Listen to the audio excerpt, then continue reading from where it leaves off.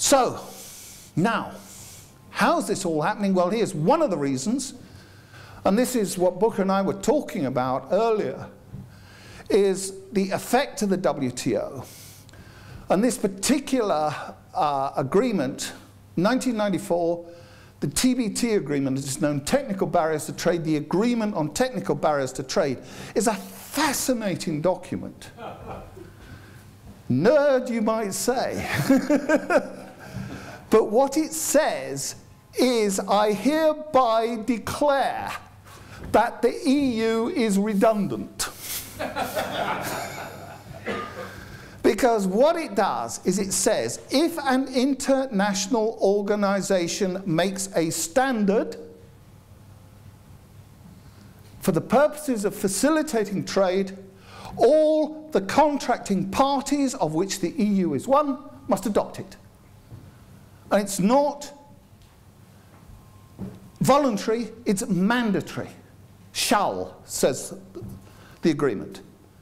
So that now the whole of the lawmaking and standard-making apparatus has gone up a stage, and it's made the whole of the single market mechanism within Brussels redundant. They're no longer in control. They're not making the laws. They're simply branding them, and they become the middleman. We don't need them. The EU is irrelevant. We need to be at the top tables, and they ain't in Brussels. So what do? This is the final cover for the European relationship, the next stage. It's happening. Gradually, we detach the acquis from the EU. It's happening. More and more and more. This year, we see this wonderful thing that none of you have ever heard of. Regulation Zero. They call it Regulation Zero. It's the first regulation to switch total vehicle type approval from Brussels to Geneva. Now you can approve a vehicle in Geneva under the Geneva UNIS rules, and you can sell it anywhere in the world except, of course, America, which is the great land of the free and the brave and free trade. Yeah, fine. Before that came tyres and the global tyre agreement. Believe it or not, tyres is big, billions of business. You can get a single standard on tyres, you're motoring. Who blocked it? United States. However, it's happening. Detach the acquis. Stage one. Next stage. Build up UNIS. Now go back to the Hague speech in 1947, year before I was born. Churchill talked about a hierarchy of states with a United Nations and a hierarchy of regional bodies. UNIS is the regional body, an intergovernmental body which agrees standards which we can all adhere to. But intergovernmental, not supranational. So that when you're looking for a replacement, you're looking at UNIS. It exists, and has done since 1946. 46? Yeah, 46. And what do you do then? Well, we all hated the EEA anyway, so we abolish it. We get rid of it, and actually we end up with what Delors promised in 1992, but then changed his mind after the fall of the Berlin Wall and started dealing with the realities there, is we have a community of equals. So that everybody comes under the umbrella as equals in the enterprise of creating proper free trade, and that's what the new system looks like. Global standards, UNIS, EFTA, EFTA Plus, because UK has joined it, and perhaps some others, through with the EU equal with the non-aligned states. Under the umbrella of UNIS, if the EU wants its own little corner, then it's welcome, as long as we're not part of it, and we are equal in the decision-making as to what governs the single market. That, ladies and gentlemen, is the end game as far as Europe goes. Okay? So it ain't EEA, it ain't the Norway option. It's a genuine single market building on what already exists. Alrighty. Let's move to 4, and we can now start dealing with these quite speedily. As far as policy goes, hundreds of policy areas are determined by Brussels. That means that once we leave, we're going to have to rebuild all these policies. And there's loads of them. Here's just a short list. You know, you've got things like foreign defense policy, got to be rebuilt. We've got to start thinking in terms of what is in the national interest. You've got to rebuild agriculture. That is going to take a long time, ladies and gentlemen. Extraordinarily complex, but the first thing we're going to do is get rid of an agricultural policy. Because the big problem with the CAP is the A. Why take out a tiny bit of the rural economy and give it special, distorted, preferential treatment when in fact farming is part of the bigger rural economy and depends upon it? We don't want an agricultural policy. What we want is an integrated rural policy, which actually brings farming back and properly integrates it into the rural economy so that it works properly as a whole and not as a fragmented, distorted mess that it is at the moment. We look at things like fisheries, and then John's here from Restore Britain's Fish now, formerly Save Britain's Fish.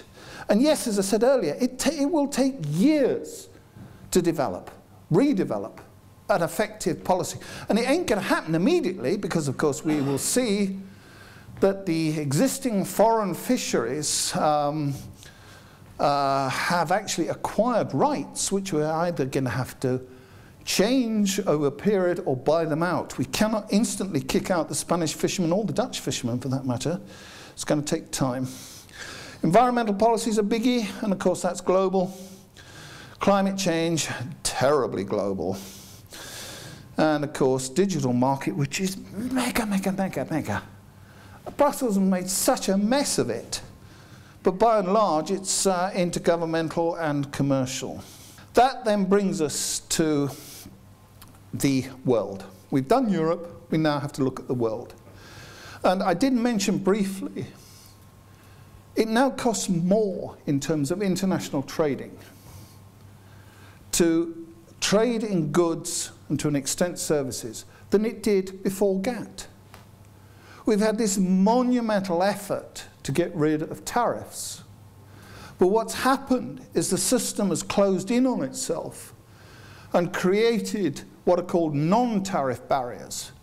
And recently we saw a fascinating document from the British Embassy in Washington, which remarked that between the United States and Europe, the EU, tariffs, which are high on automotive products, averaged out at 8.5%.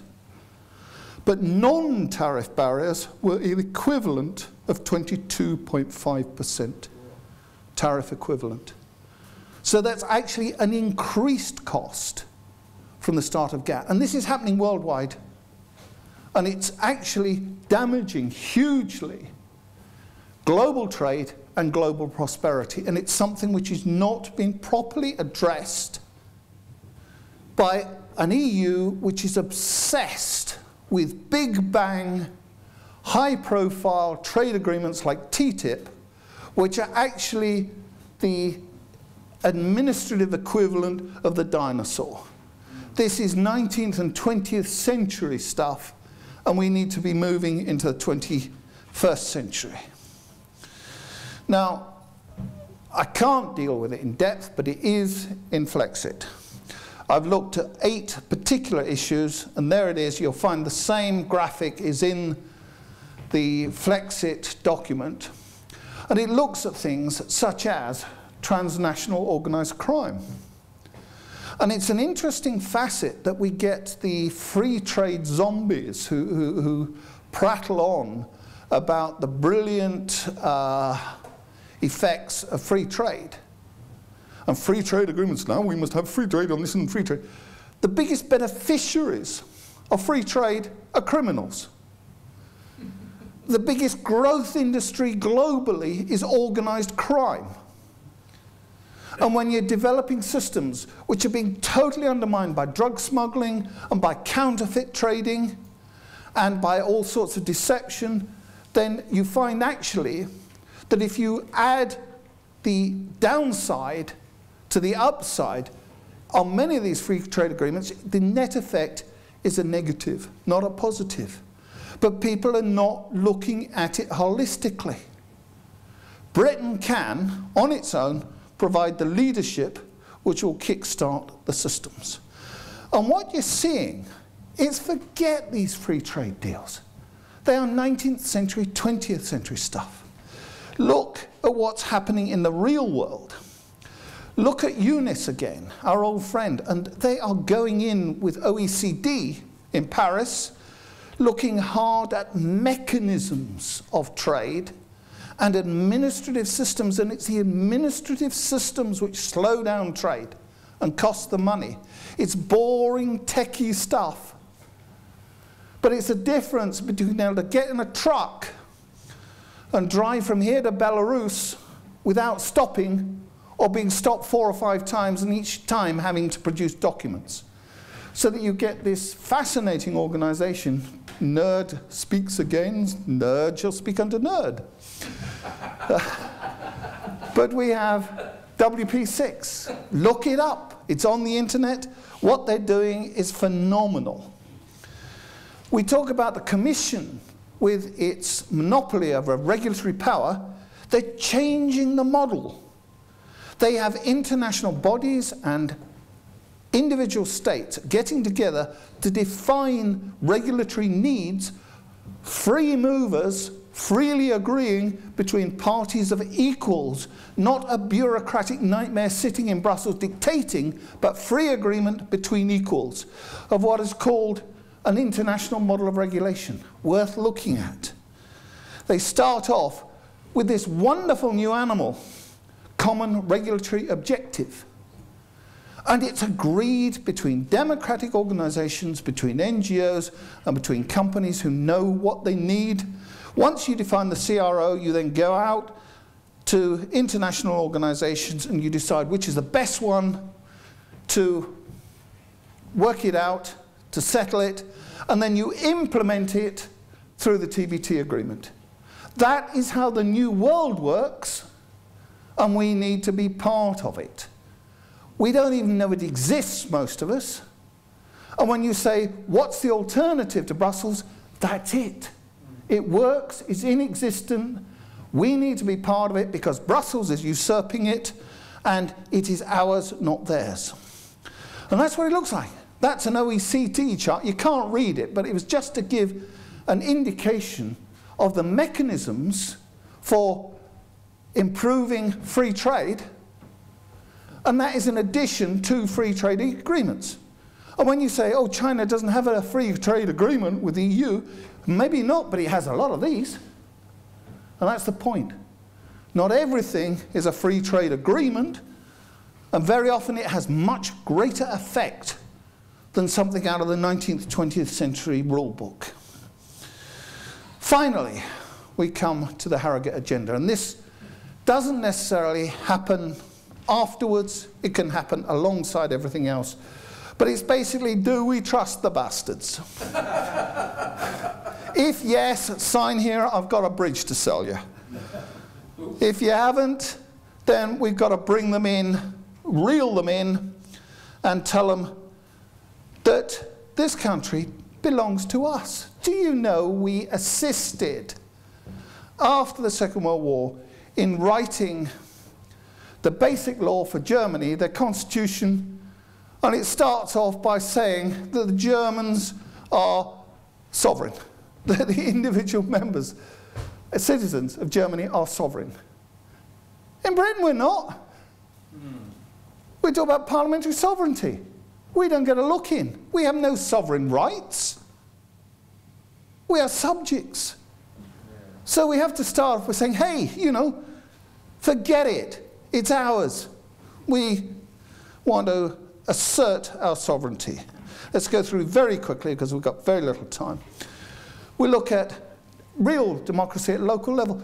Democracy, I live in Bradford, ladies and gentlemen. My local authority has 460,000 people in it. And it calls itself a local authority? Come on. I spent a very enjoyable period over in Iceland recently. 134,000, and they got 54 local authorities. 134,000 people in the nation with 54 local authorities. And I go to Bradford and you've got 480,000 people and they call it a local authority? Come on. Can we have some democracy, please? Separation of powers. Purpose of Parliament at the moment is to provide a gene pool, and a very shallow one, for the Cabinet. You've got to separate this out. We've got to have proper MPs scrutinising the executive, not providing the raw cannon fodder. We need people's consent to laws. We need to see more referendums. Why should we sit with ignorant MPs deciding what laws we are when half the time they sit in their offices, the bell goes, they go downstairs and they go through the voting lobbies without even knowing what they're voting for? You complain about the European Parliament, but if you see it in Britain, it's a joke. Most of the time they have no idea. We need to be taking part. Then, on item 5, I love this. You'll be paying your tax bills, your poll tax, no, council tax they've now decided. Do you know there was a requirement that if we raised council tax by 2%, there had to be a referendum? My local council, and I think all your others, have gone up by about 4% this year. Where's the referendum? Oh, they've waived it because they wanted to raise it by 4%, so they've actually waived the requirement for a referendum. They've called it a levy, not an increase.